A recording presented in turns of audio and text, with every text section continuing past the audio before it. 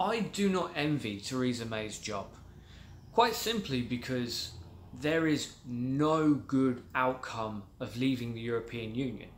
In fact, Brexit in general, you can't, despite what she keeps saying, you can't make a plan that works for everyone.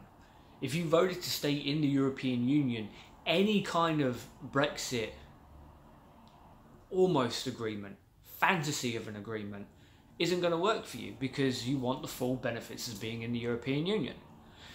If you wanted out of the European Union, if you voted for Brexit, well, there was 100 different types of Brexit that everyone else was promising, so the chances are your idyllic version isn't ever going to come to fruition. This particular Brexit deal is crap for two main reasons that I'm going to get into. First off, we're at the table, but we have no voice. So essentially now we are going to be in the position that Brexiteers have said we've been in for the last couple of decades. We can't control anything. The reality is we had a massive voice in the European Union. We had a lot of swagger. We had a lot of say. But now we don't have that because you voted to leave the European Union. Again, it's not perfect, but it's better to be in it and reform it than to be outside of it and lose everything that we are going to lose. We make a lot of our money through the European Union. We import half of our food through the European Union. And 3 weeks ago now, I read a report on a number of companies that have confirmed they are definitely leaving the UK because of Brexit, meaning the total sum of money earned by all these different companies was about 280 billion per day. A friend of mine keeps saying we're going to be 11 billion better off a year. We've just lost companies that have 280 billion pounds running through them per day. There is no way in hell we're going to be better off because we've just lost tax revenue from these companies, meaning we are at a net loss. It's not just as simple as, hey, we pay this much in, now we won't have to pay this much in, so we're going to have that money. It's not that at all. And even if it was that simplistic, schools across the country have said we cannot afford to keep our schools open for 5 full days. Philip Hammond's response was to make a budget where he cut funding for education. The number of crimes rising in this country, and the response was to cut money to the police force. So no, this isn't going to work. We don't have the government that will make it work. And the UN's report of poverty in the UK has just been ignored instead of addressed, or at least addressed in any meaningful way by this government. There will be no benefits unless you're a multi-millionaire like Jacob Rees-Mogg, which means you can avoid tax dodging crackdown, which is coming in 2019. Now, for you and me, that's not really going to mean anything. But if we were still in the European Union, Jacob Rees-Mogg, who is a multi-millionaire, would have to pay a little bit more. Bear in mind, this is the man who voted against raising the minimum wage, who voted against raising JSA pay, who voted against everything that would benefit everyone who actually works in this country. The second biggest thing, the biggest issue I see with this Brexit deal, and bear in mind, at the time of writing, it's been agreed, at the time of recording, it's been agreed by the EU and by Theresa May, but it's not been agreed yet by Parliament. We've just lost our workers' rights. Now, this is something that the Conservatives have been saying for years. They want to get rid of human rights. They want to get rid of workers' rights. Everyone keeps telling me, oh, they're not going to do it. They're not going to do it. Don't be simple. Don't be silly. They've just done it. So, you know, when you have a day off, and this is more prevalent in care, maybe you've worked 14 days on the bounce. Maybe most of them were 14.5-hour shifts and you've got your one day off. Then work call and say, if you don't come in, we're going to fire you.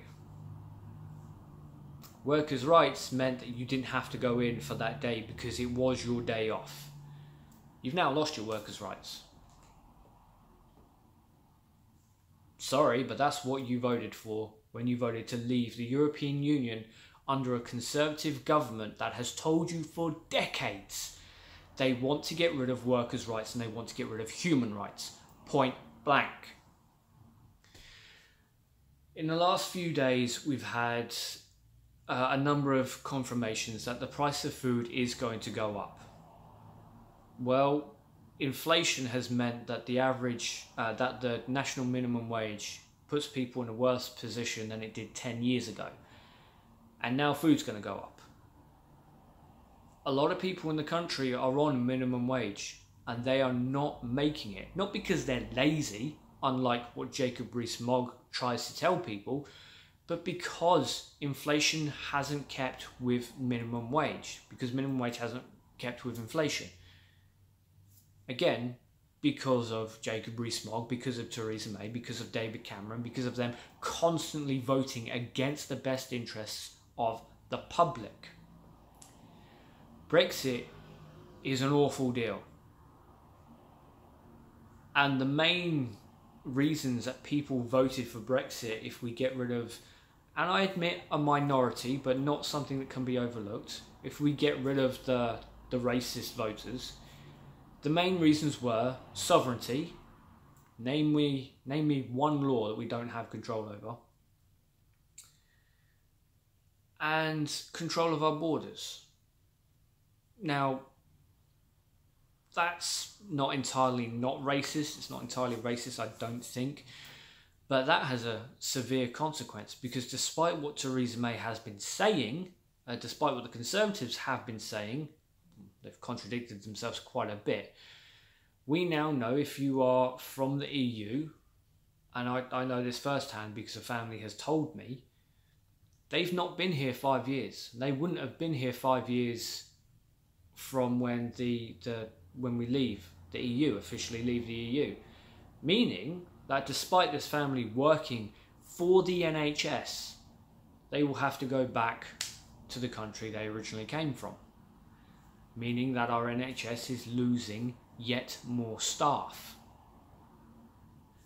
Brexit is a terrible deal. Theresa May has never acted in the best interest of the British people. Not one single day of her career has she done what's best for the British people. But I am quite glad that she's stupid enough to go toe-to-toe with Jeremy Corbyn in a TV debate, and I will be looking out for that. But as of right now, I would recommend that people sign a petition going around to vote for another referendum. Whether you wanted Brexit or not, I guarantee you don't want the fallout that is coming.